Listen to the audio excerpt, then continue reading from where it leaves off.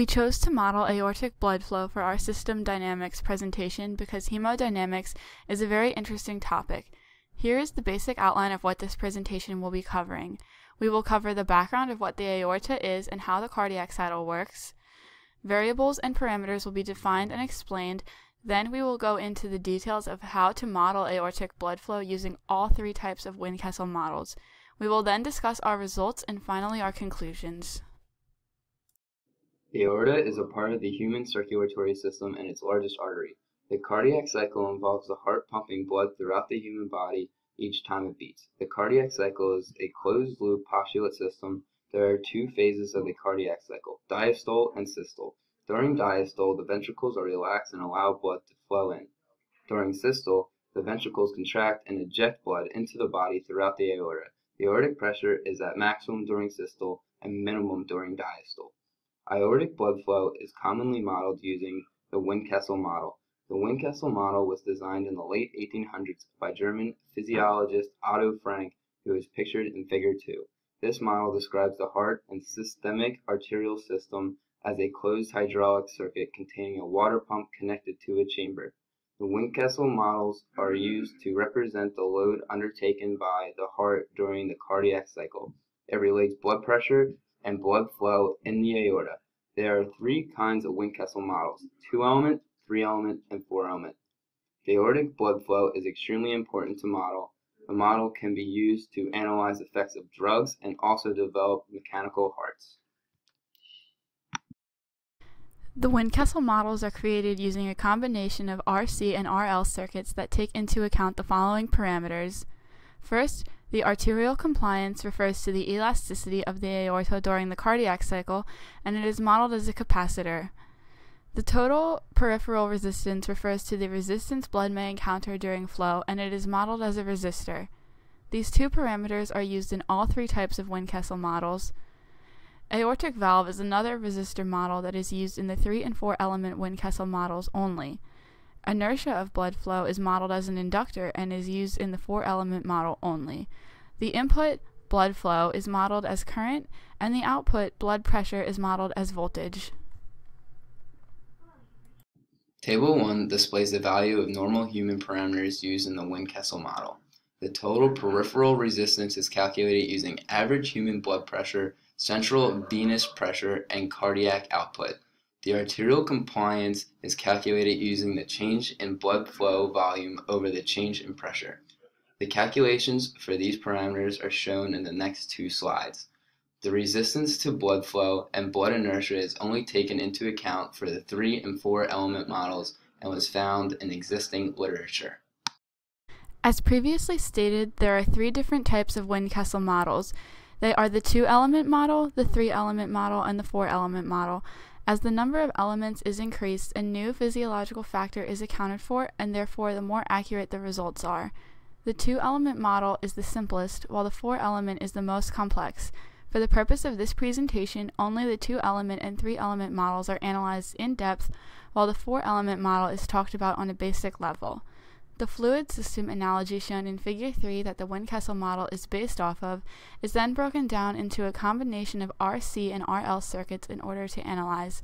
The following assumptions are made in order to analyze the models. First is the cardiac cycle starts at systole, and next is the period of the systole is 2/5 the period of the entire cardiac cycle. The 2-element model is the most simplified model used. It consists of a resistor in parallel with a capacitor. The input is the blood flow, which is the current, while the output is the blood pressure, which is a voltage source. Combining the resistor and capacitor simplifies the circuit, which allows Ohm's law to be used in order to find the transfer function.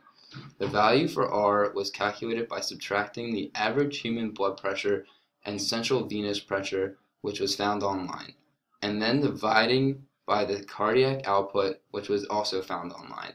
The value for C was calculated by dividing the change in arterial blood volume by the change in blood pressure. The transfer function is boxed and represents a first-order system. Therefore, the time constant can be calculated. The time constant for the system is found to be 0.8316 seconds. The 3-element model is slightly more accurate than the 2-element model. It consists of a capacitor and resistor in parallel. Those two elements are in series with another resistor, which represents resistance to blood flow. Combining the big R value and C value gives an impedance. That impedance value is in series with the little r. Using Kirchhoff's voltage law, the transfer function can be found. The same values were used for R and C as in the 2-element model. The value for little r was found in existing literature and is said to be negligible compared to the other resistor. However, it is still used in the model. This model, in contrast to the 2-element model, has one pole and one zero. The transfer function also represents a first-order system, however polynomial division is needed in order to put it into standard form. The 4-element model offers a relatively good approximation to the real biological system. However, this model is also the most complicated. The main difference between the 4-element model and the others is that it takes into account the blood flow inertia and represents it as an inductor. The electric analog of the 4-element model is shown in Figure 5. Figure 6 shows the transfer function of the 4-element model, which is clearly a second-order system. Figure 7 also shows the Simulink model, which consists of 2 feedback controllers and a feed-forward controller. After deriving the transfer function by hand for the 2-element model and the 3-element model, their respective differential equations were solved for and put into MATLAB in order to graph. All parameters used in the code were mentioned on the parameters slide. The analysis is for 5 cardiac cycles. The code works by first determining the input signal of blood flow with respect to time and then plotting that function. The main basis for the code is a for loop going through each different cycle, 1 through 5.